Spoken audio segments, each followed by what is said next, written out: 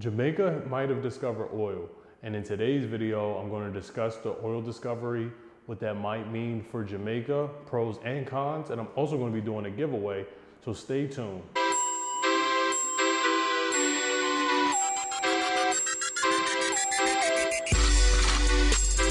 I just got that money swag. First things first, let's do some housekeeping. In today's video, I'm wearing a watch. This is a MuroB watch.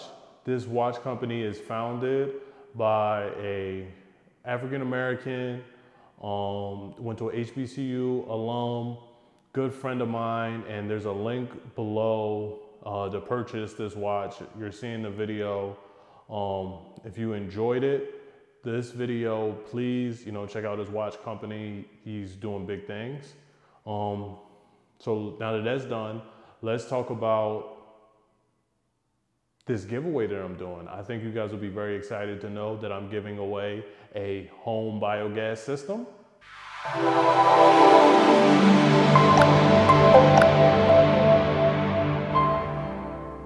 I'm really excited about the giveaway that I'm doing today.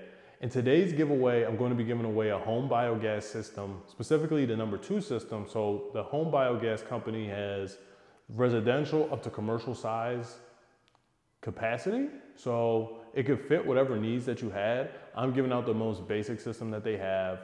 And my system also, if you look up their website, this one is going to include a toilet, because hopefully the winner would be open to me coming out there and helping them set it up. And I didn't want to set up an outhouse system if I've never done that before for my first giveaway, and really push my handy skills, understanding that what goes on when you use an outhouse, if that makes sense. So I'm really excited about the giveaway. You're gonna see a video about what exactly I'm giving away right now. Hi guys, my name is Michael, and I'm here with the new generation home biogas system that turns your organic waste into renewable energy. I'll show you how it works, and I'll tell you everything you'll get out of it. Let's jump right in. This is where you pour the organic waste. The system takes any kind of organic material, vegetables, fruit, and even meat and dairy, unlike composters. The waste goes down here into the digester, where bacteria break it down to biogas. Once created, the gas goes up here into the filter, then down this pipe to the gas bag. The gas flows through this pipe to the kitchen stove. This is the stove that comes with every home biogas system. The flame you see here was created by my organic waste. The system creates up to 2 hours worth of cooking time every day, and of course, it's 100% renewable energy. Now let's head back out to the garden, where I'll show you the second awesome byproduct of the system. Follow me. See this amazing vegetable garden? This liquid fertilizer, created by the home biogas system, nourished it and helped it grow to be this beautiful. I want to tell you about the upgraded features of the new generation of home biogas. In the new version, we unified the fertilizer outlet and the gas filter. It's much more efficient and is much easier to assemble. Also, the whole system is made of extremely durable material that has a lifespan of 15 years. We made it all black to absorb as much sunlight as possible so that the bacteria are more productive.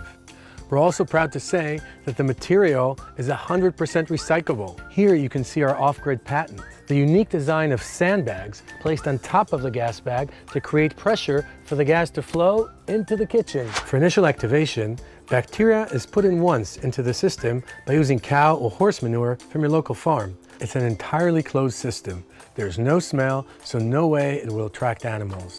Now let's talk about how to make the bacteria happy by finding the best place for the system to maximize your gas output. Make sure you pick a sunny location, a flat level surface. It's important that you have easy access both to the inlet and to the outlet, because accessing them will be a part of your daily routine. So that's the basics of how the home biogas system works. I hope I got you as excited as I am about converting your waste into cooking gas and fertilizer for your garden. Join the home biogas family today. See you soon.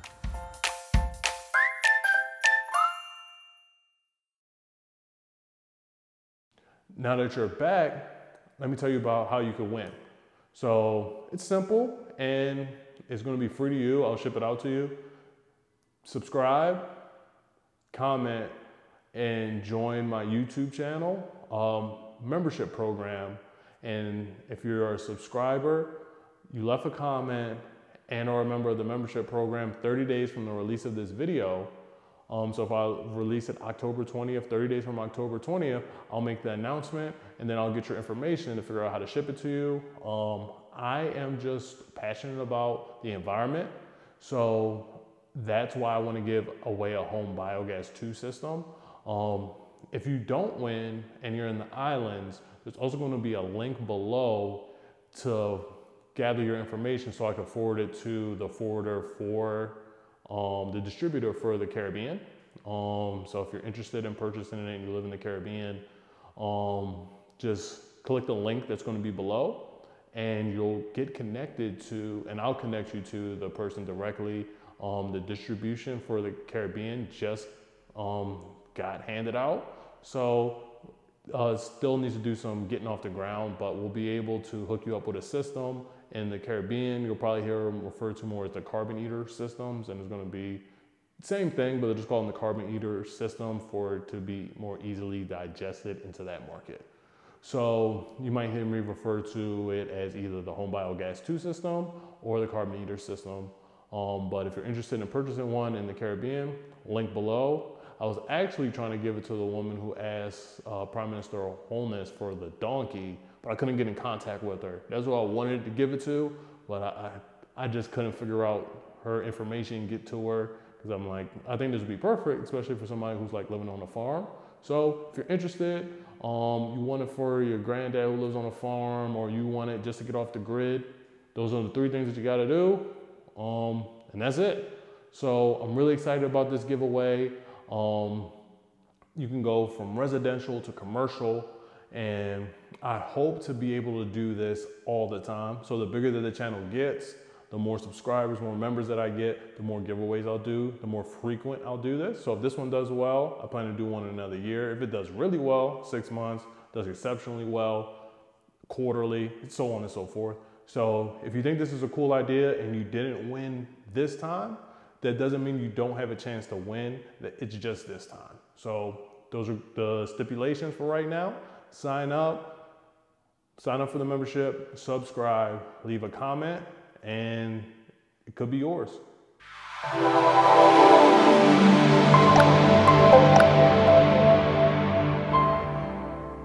Okay, let's get after it. So let's do some housekeeping before I get into the video. A lot of the numbers I'm going to show you are going to be in USD because oil is traded internationally in USD.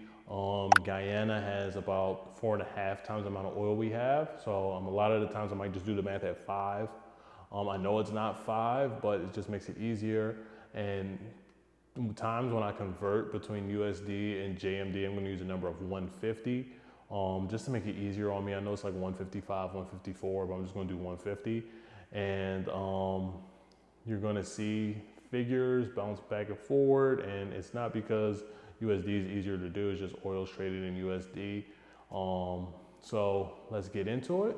Pros, I think the pros are pro economy, like right now in today's day and time, pro wealth, and I also think we have more pros and cons. I think we have a pro lifestyle, pro development. I think the cons are environmental.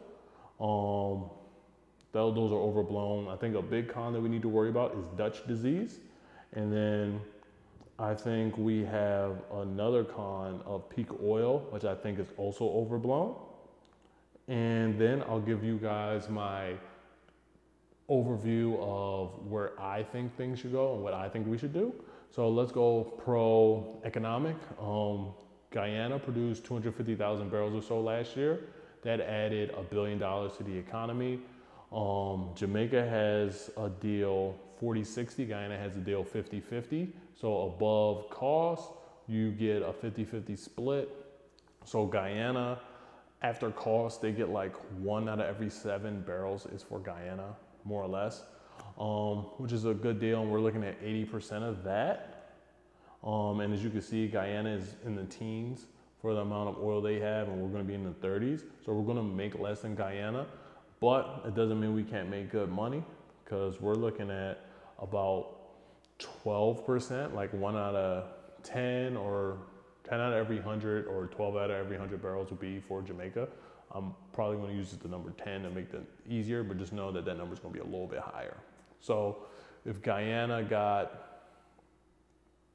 we have 80% of what Guyana got. Guyana, if they have 250,000 barrels of oil and they made a billy, we're probably looking at 800,000. Not 800,000, $800 million. That'd be crazy. So we're looking at $800 million. So at 50,000, we're looking at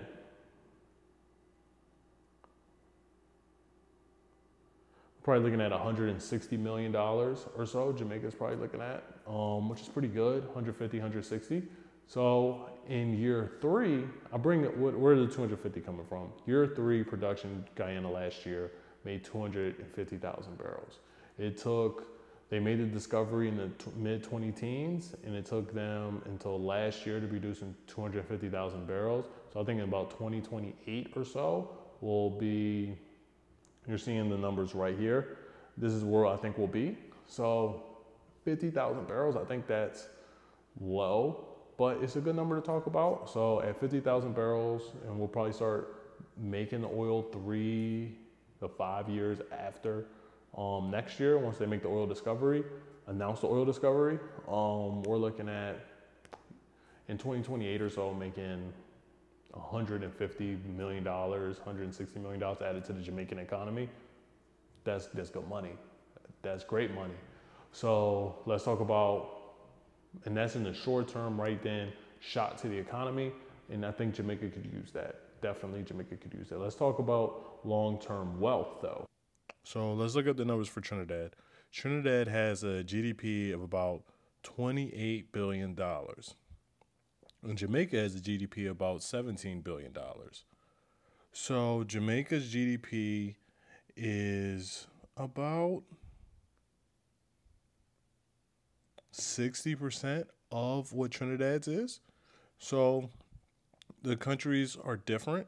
But what I want to bring attention to is, and why I wanted to talk about long-term wealth is, from my calculations, what I was able to find is that the oil and gas sector adds about 40% of Trinidad's GDP. So the difference between our economy and their economy could be attributed to the oil sector. So if we can get into a situation where our oil production contributes the same amount, that would be amazing. But if we look at the amount of barrels that Trinidad sold, the amount of oil that they sold is only going to be about $1 or $2 billion. But we're looking at almost $10.4 billion added to the economy. How does that happen? They were able to integrate the oil into a sector and develop the economy around that and not just sell oil. So pro long-term wealth, we have to sell oil and we have to develop the economy around the oil. So refining products, things of that nature. We can't just sell the oil. There's just not as much money in it as we can get from selling the products. Like, you're going to make less money being a player than you are going to be an owner. And players go broke. You don't hear about too many owners going broke. So to take some ownership of the oil sector, we can really turn this into a wealth haven.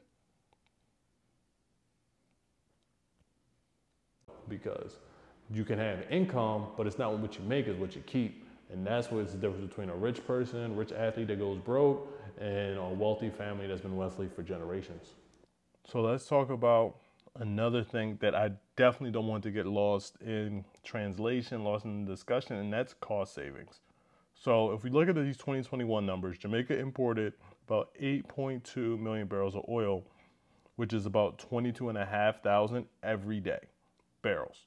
And that was $581 million US money. So that average price is like $70 a barrel. So that $70 a barrel number is important because Jamaica's oil is projected to be profitable at $40 a barrel. So they would still be making profit at $40. So I would like, and hopefully I'll save that for the discussion at the end, but Jamaica, if they can work out a deal where they purchase it not at cost, at profit, just a slight profit, and not that much oil, 22,500 barrels isn't that much at cost. Now I wouldn't call it cost, at profit. That $40 times the 8.2 million barrels is $328 million. So you subtract that number from the $581 million, and Jamaica saves $253 million.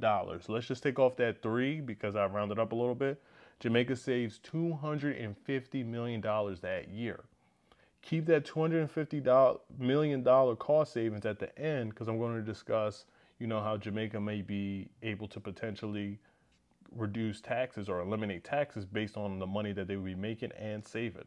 So add this $250 million number to the numbers that I'm talking on at the end. But I think that Jamaica could do well just by cutting the cost of how much it costs to import the oil. It's going to get cheaper. Potentially we can get more oil. It's going to be very good. And 250, that's almost half of, that's a lot of money that's freed up in the economy. So I think Jamaica could benefit a lot simply by cost savings. And I didn't get into the refined products because I don't know exactly. I wasn't able to find exactly the percentage of what we refined, et cetera, et cetera.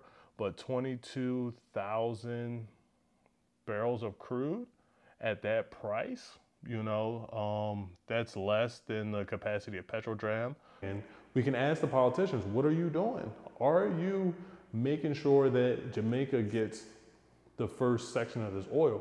Because even if we buy the 23,000 barrels or so that would equals in a day, if they're selling 50,000 barrels, they're still have all that profit. And if you see the other countries around us, if they're making, the average number is like 400,000 or so barrels a day, 400 to 500,000 barrels. So that's 10x that number. So we're buying what, 5% of all the oil that comes out? They're still making buku money. We're saving all this money and we're still splitting in the profit. We're just stacking the benefits on top of each other, man. I think it would be really good for the island for us to buy the funds. I think it also would be pro-lifestyle. And how is that? By not having to import gas, that's going to drive costs down a lot. It also makes it energy intensive industries on the island more attractive. If Jamaica has cheap energy, Jamaica can attract factories, chemical factories that take a lot of energy. If we have cheap energy, they'll come here. Goods are already expensive to make in Jamaica. If we can bring the cost down, that's going to help out a lot. Some of the firms that left the EU during like the natural gas crisis left because it just became too expensive. Now, if Jamaica has cheap fuel, come down to Jamaica. United States, you need to near shore some of that stuff that you're making, come down to Jamaica. Jamaica could also, this is also a lifestyle thing, Jamaica could be making so much money, they can abolish income taxes. I think they should abolish them on both, but they can abolish personal and investment income taxes on a person, which gives young persons incentive to work. Because you get to keep all of your money, you keep people on the island. I just think it's going to be good. And I think it's pro-development because the extra funds that Jamaica has and puts in the sovereign wealth fund or saves in importing oil costs, they could put that towards, what happens the next time a hurricane comes through. We have $64 million a year that we're saving that we could put into the sovereign wealth fund that we could invest. And when that hurricane comes through, it costs $50 million to rebuild whatever got destroyed. We stole a positive $14 million. You know what I mean? Pro-development, the extra funds the government receives could be used to build infrastructure.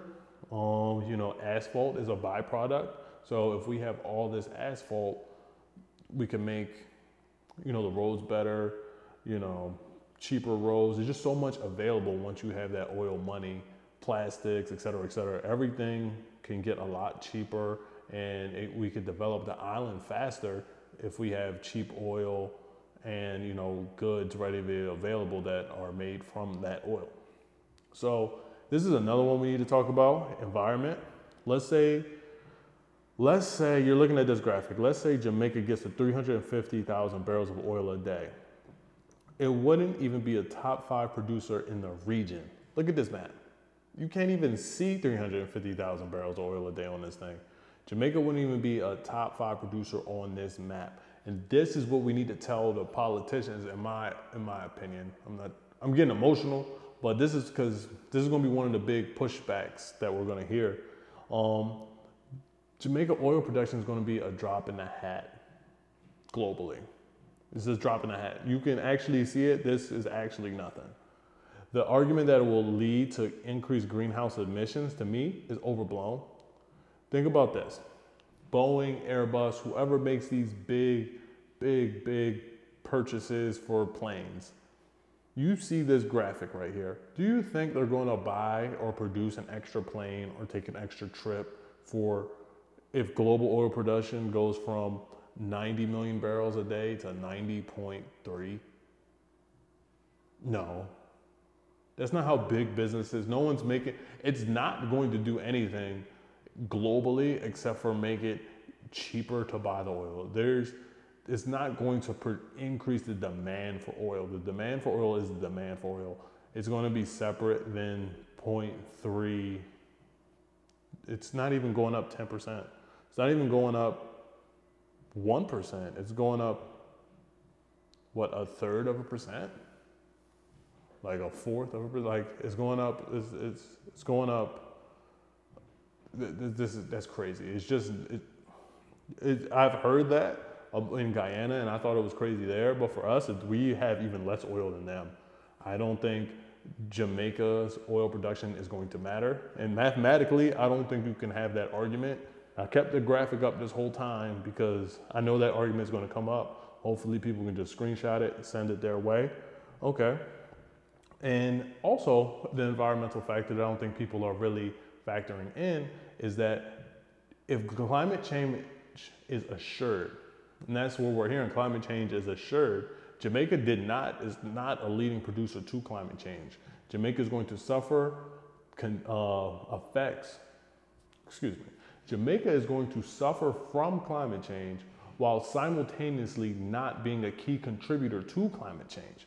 There is no way we should not develop this oil because we're going to need the money to protect ourselves from the climate change that the West, all these big players, China, whoever, is producing the pollution. We're not even producing the pollution, and our little island is going to get all of the brunt of the effects of it. And you're telling us not to get any money to protect us from that. Don't get any money to protect us from more hurricanes. Don't get any money. Just don't make any money and you just suffer the consequences of our actions. To me, absolutely not. You leave a comment below, let me know how you feel. I just think that is overblown and completely unfair. Look at this graphic. Jamaica is not up there at all. It's not going to make it. We're not even the top 5, not 5 producer in the world in the region. Come on now.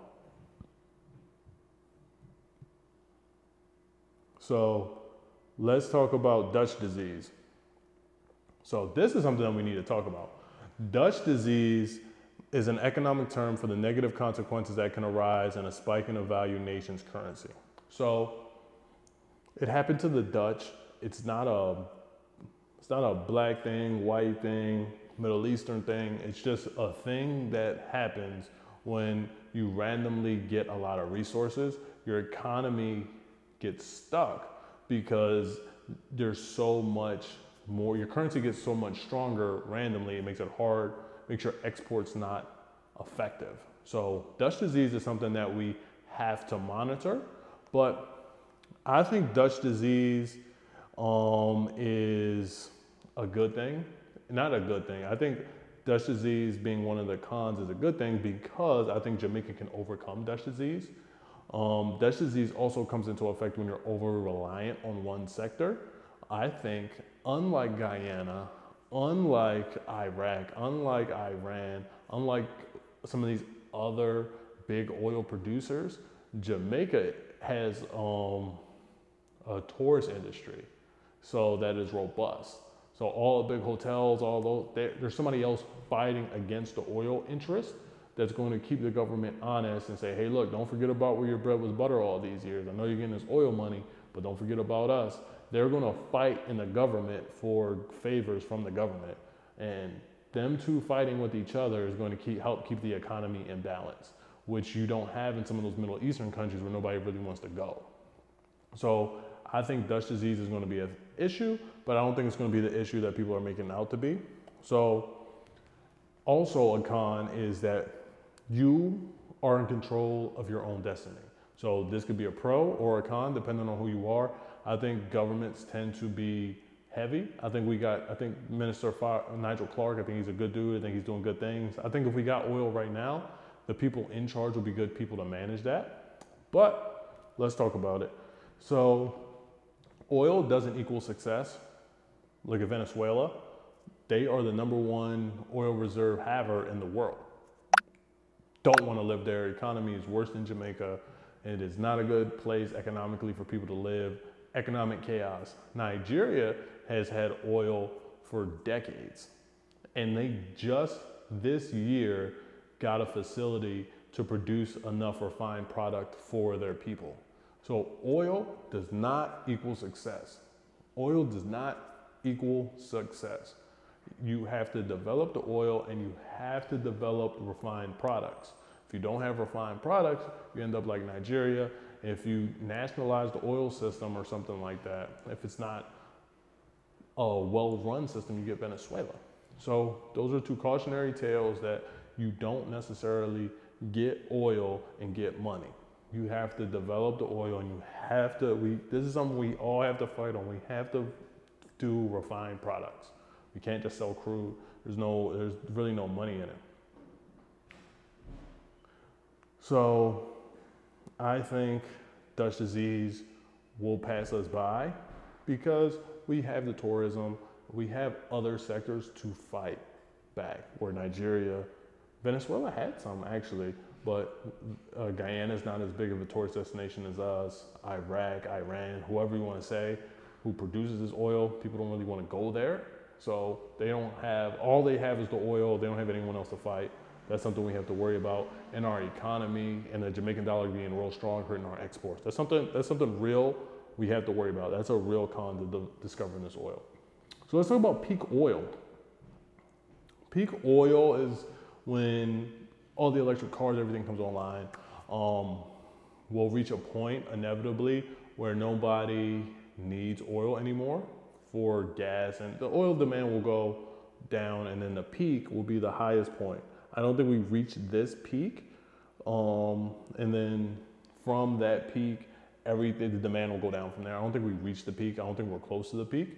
I don't think we reached the peak, one, because all these underdeveloped nations, the easiest way to develop a nation is with hydrocarbons, is with gas, oil. It's just easier than solar panels, nuclear power, and things of that nature. I don't think that's something we have to worry about. I also think peak oil is going to work similar to peak cigarettes. People still smoke, people still consume tobacco. Yeah, it's not at its peak, but you can still make a lot of money owning, Altria stock or British American tobacco stock. I think oil is going to be, in 50 years, 60 years, it'll probably be something similar to tobacco, where yes, it's not at its peak, but you can get plenty rich selling tobacco, selling cigarettes, selling whatever, even if it has a dirty name, dirty connotation to it, because people still need it, people still use it. Electric cars are getting more popular, but we're still far away from electric planes and electric boats, and that's where most of the carbon is getting produced. So I don't think peak oil is something we have to worry about. And then to me, peak oil is not a reason not to sell oil today, because if we hit peak oil in 2020, not 2020, 2060, 2070, so you miss out on all that time making money, to me, doesn't make sense. Okay, and then this is something that we have to worry about. A buyer's OPEC. So with the Russian situation, we've seen the capacity for countries to come in and set a price of oil that they're not willing to pay above. So could buyers come together, and you have OPEC, which is the cartel that says we're going to produce this much, we're going to produce above. Nigeria is a member of OPEC. They're just getting oil production in their country to meet their domestic demand this year. So for people who want to join OPEC, it's not a, instant success card. Just had to put that in there. So if we have a buyer's OPEC, which would be a buyer's cartel, and they just come together, United States, Australia, whoever comes together, we're not paying over $60 a barrel. And then it's either you produce and sell at $60 a barrel or you don't sell anything. That's something that we have to worry about. Do I see that coming? No, because the United States is a major buyer of oil and producer. So they would be shooting themselves in the foot, and they would be shooting the demand for dollars in the foot, which would hurt the dollar in a way because it would reduce the demand for dollars. So I don't think that's on the horizon, but that could happen one day. They say, you know what, I'm not paying more than $80 a barrel. If you can't sell it to me, well, we'll just put up more electric car stations, electric boats, whatever. That's something that we have to worry about. So I'm going to pause the video right now, and I'm going to get into what I think we should do with the oil. And if you're interested, I asked Dr. Umar Johnson what he thought we should do with the oil, and that link is in the description box below.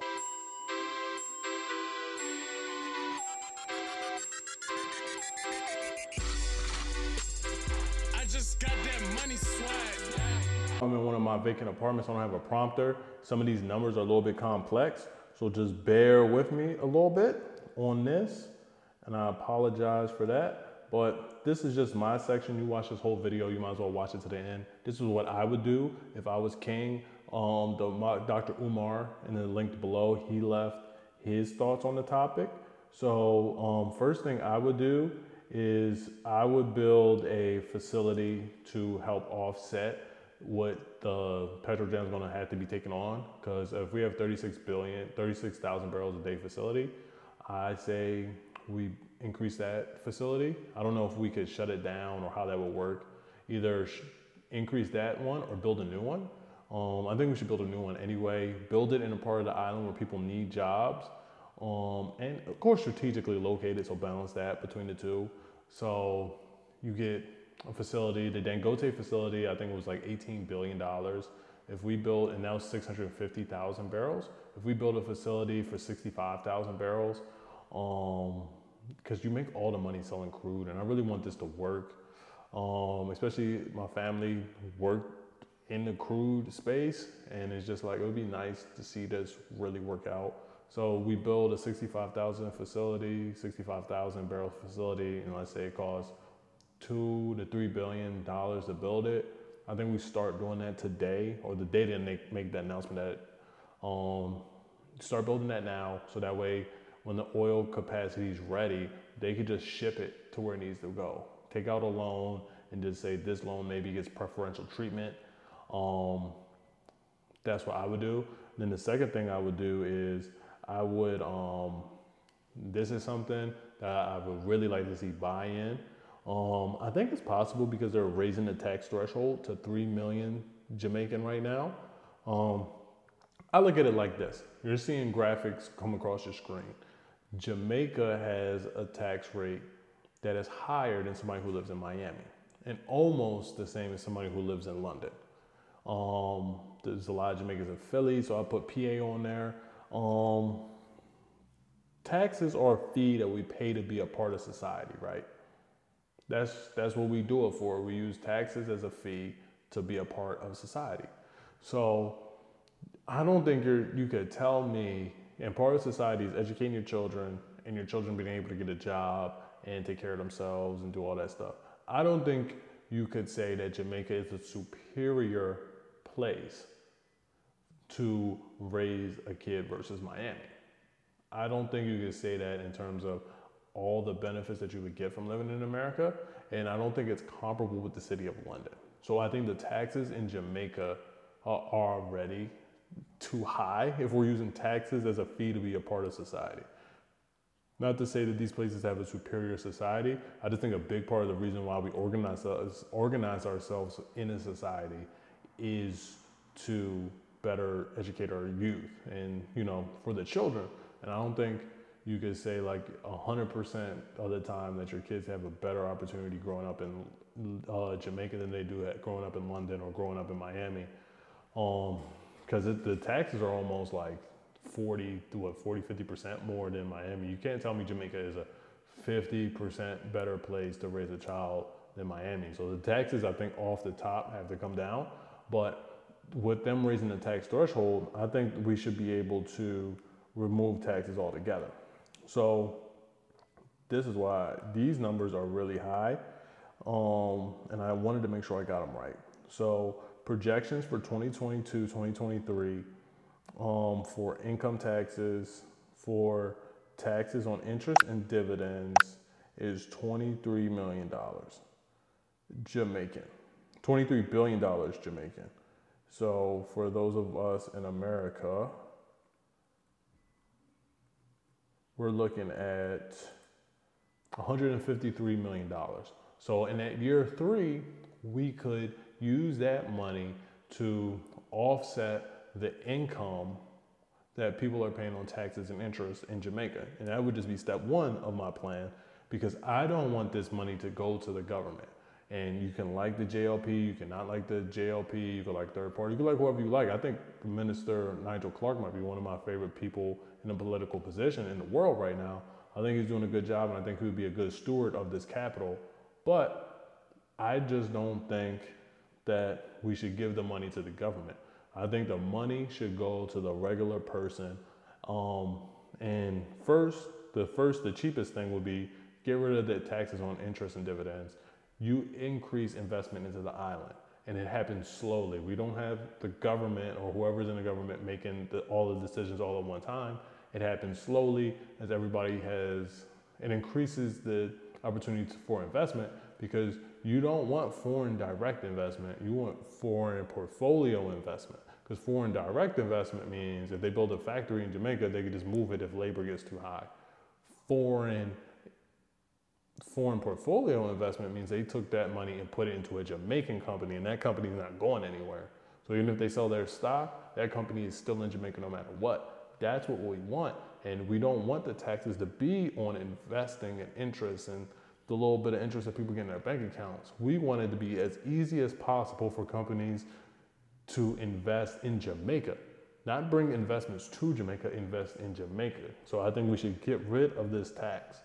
And then if a couple of rich people make out, so what? I think it would be better for Jamaica as a whole if we just got rid of that tax.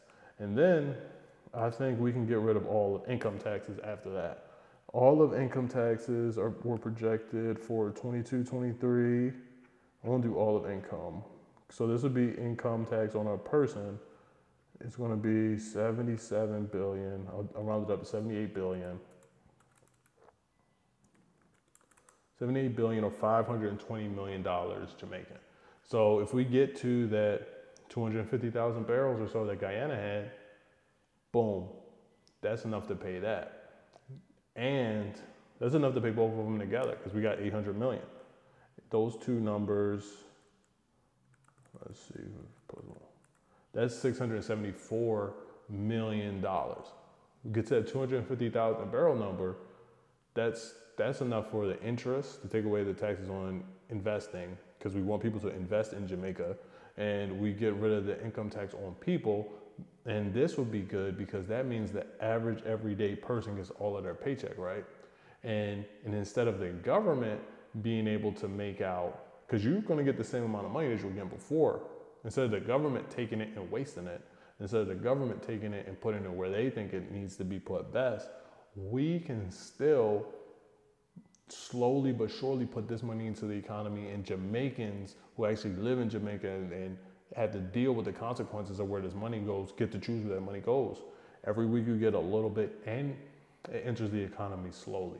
So you don't have to worry about inflation as much, because the money is entering the economy slowly every paycheck. Every paycheck, a little bit of money comes into the economy. The economy can handle it. The tourists, when they come down, they'll stay the same, but like the average person is putting there a little bit of money every time that they come down and spend. And this is great because after 600, so that's $670 million, 674 million. So we get to that 250,000 barrel number, they still net $126 million. And we looked at the competitors or the comps, I will call them, and they are companies, countries, and they're doing like 400, 500,000 barrels of oil a day. So this is at 250, so like twice that. So the government is still making their money. They're still going to get taxed from consumption tax, but the regular everyday person gets all of their money. That would be one of the biggest things I would like to see, because I would like first, you know, you build a refinery so we can make more money off the refined goods. You take the profit from the oil monies. By year 3, no taxes on investments.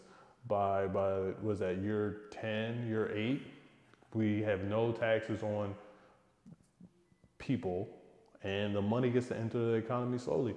And that way the politicians don't get to spend the money till we get used to having some money. You don't want to give the government all that money at one time. They get $156 million.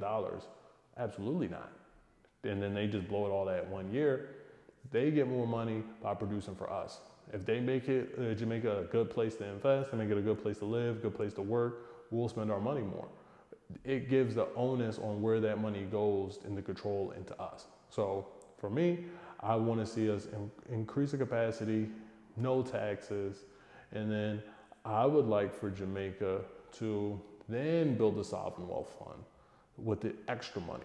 Let's get the average person living right, and then we'll deal with everything else. And I also want to get rid of the taxes, because think about this: if you have a salary, and I'm going to use 100,000 or $100,000 US is $115 million Jamaican. So if somebody's making 15 million, good job at the oil company, like they making a good wage. Are they going to leave if you keep your whole check? Because like if you go to the United States to make 100,000, I mean, you're going to take home probably 10 million Jamaican. Probably that's what you're going to take home. 8 to 10 million is what you're going to take home depending on where you live. But if you live in Jamaica, you get that whole 15, you're probably going to stay. And it works the other way around. If a company is going to offer you 12 million in Jamaica and you 15 million in the United States, but you're making 10 million now, you got to go. But if that 15 million is actually going to be like 10, 11, 12 million after taxes, you're probably going to stay. You're not going to probably uproot your whole life, be away from your mom and your daddy for $1 million, maybe 2 million. It changes. Some people will still do that because they always want to live in America, but it makes Jamaica more competitive as well for the jobs that are going to be developed in Jamaica. You don't have to pay as high as a wage, because it's not how much you make, it's how much you keep, like I said in the beginning. If we make it so people keep more money, you don't have to pay them as much, and it makes it more competitive to work in Jamaica. It makes it more competitive. We stop the brain drain by allowing people to keep more of their money. So those are the things I think we should do. Sovereign wealth fund after that. Let's take care of the people first, and we can figure out everything else after that. And if you enjoyed this video, make sure that you like and subscribe normally. If you're interested in winning, like, subscribe, you know, sign up for my YouTube account, the subscription account, and then leave a comment. And then 30 days from now, I'll announce the winner. And yeah, I just really, before I go, I just really think Jamaica will do well with this money if we just stay focused on what's going on and just understand that it would be better to keep the money in the hands of the people as much as we can. And governments don't do well with money typically. Do have some exceptions, but to keep the money in the hands of the people, I think is the best thing. Improve the lives of the people. This should be for the people. 150,000%, I feel that way. So this was Nick signing out. Thanks for watching.